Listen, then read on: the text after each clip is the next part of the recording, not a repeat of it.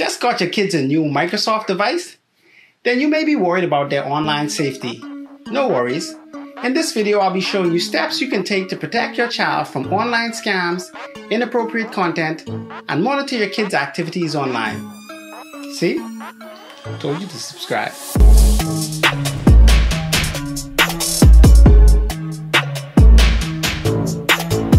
What's up guys, John Joseph back with another helpful video. This time, we're looking out for you parents out there who just want some security, or of those of you who just want to spy on your kids. Either way, it's none of my business. I'm just here to show you how. So first things first, you will need a Microsoft account for yourself and another one for the child that you'll be setting up parental controls for. If you don't have a Microsoft account, simply head over to Microsoft.com to create one. Once you're done with that, and you're signed into your computer with it, head over to Start, click Settings. When the Settings app opens, click Accounts, then look for Family and Other Users. And finally, click Add Family Member.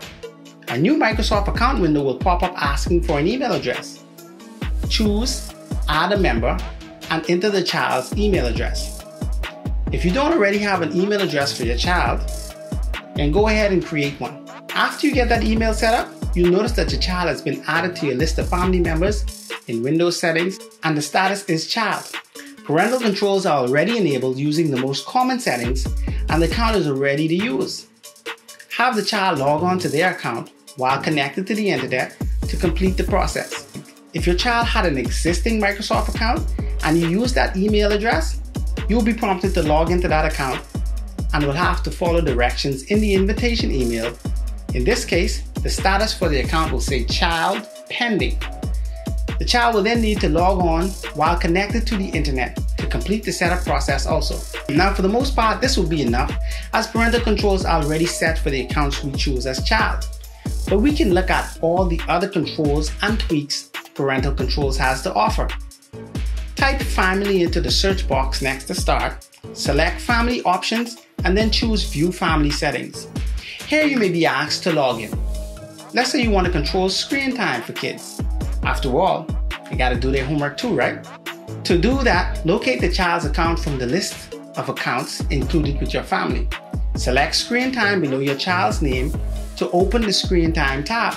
And from there, you can make changes to the default screen time settings using the drop-down lists and daily timelines. We can select more options under your child's name and choose Content Restrictions.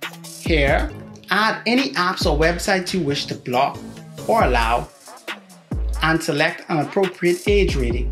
But keep in mind that content restrictions will only work on Microsoft Edge or Internet Explorer. You can block other browsers here as well, and it is a good idea to do so also. If for some reason they have access to a browser that is not a Microsoft one, your restrictions won't apply. After you set content restrictions for your child, it's a good idea to turn on activity reporting so you get weekly reports of their online activity. You can block or allow things right from the report. Go to family.microsoft.com and sign in with your Microsoft account, and then you'll find your child's name and select activity. So there you have it. Hope you enjoyed today's video.